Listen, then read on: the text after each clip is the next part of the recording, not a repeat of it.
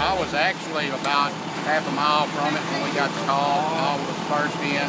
We had heavy fire going out of the garage and 2 Glendas, and it had already vented into the attic. The next engine come in, we pulled a calf line, made some knockdowns on it. We did make one rescue of a kitty cat out of the front door. I'm not sure about any of the landowners who owns it. I did talk to the owner, I don't know who it is. They advised there was no one left in the house, but there were pets in there. We don't, we could.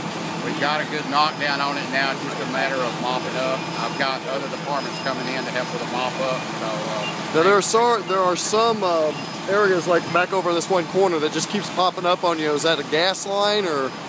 We don't really know. It looks like it's some type of hydrocarbon or a rubber product or something. They're knocking it down, then it comes up. So we're just keeping a line on it. And after it cools down, we'll get in there and really overhaul and find out what the problem was there. This fire really got it going because you have a trouble with manpower right now? No, actually we were on scene probably within 4 minutes of the call, but we have 3 mans at the station, and Glenda came in on a box call, and so did Noonday, which will give us about 10 personnel on scene, and we made the initial attack with that, and we called other departments in to back us up on the overhaul. So we had manpower on the scene in a hurry, but we're still lacking for manpower during the day, so I'm having to call other departments in the county to come help us.